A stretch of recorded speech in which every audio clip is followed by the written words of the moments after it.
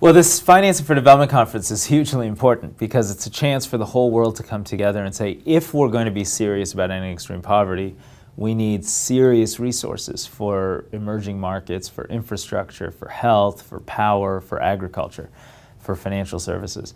And the only way you're going to get those resources is by unlocking massive amounts of private and commercial investment. Now, we have tried to do that, and in some cases have been successful. Power Africa has already mobilized tens of billions of dollars of financial commitments from private investors for African power sector activities.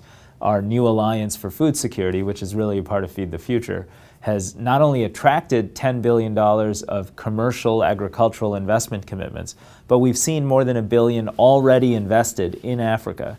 And those investments have reached more than 2.5 million farm households and moved those households out of poverty. So, you know, we're seeing the seeds of important early success, but the Financing for Development Conference is a chance for the whole world to embrace this new model and for us to be much more effective and aggressive at bringing commercial investment to areas like infrastructure where there are huge deficits and needs. If there's one thing that the US could take to Addis Ababa and say, okay, this is what we're going to offer, this is what we're going to do.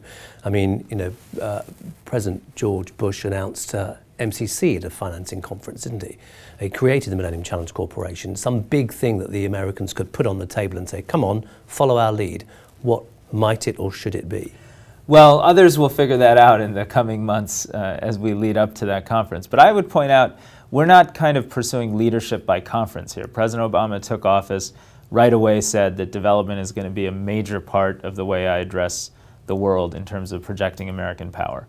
As the U.S. aid administrator, I have been part of important National Security Council deliberations, and my team has been a part of the National Security Team in a way that has been unprecedented in American foreign policy history. We rebuilt U.S. aid by doubling its foreign service and by building its civilian staffing such that we have the capacity to lead major presidential initiatives like Feed the Future and Power Africa.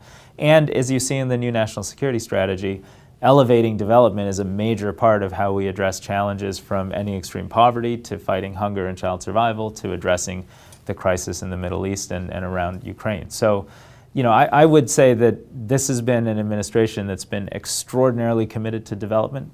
Our budgets have been far higher than they were previously. Congress has, on a bipartisan basis, supported that robust vision of results-oriented development, and we're not waiting for a conference in year 7 to kind of make that statement.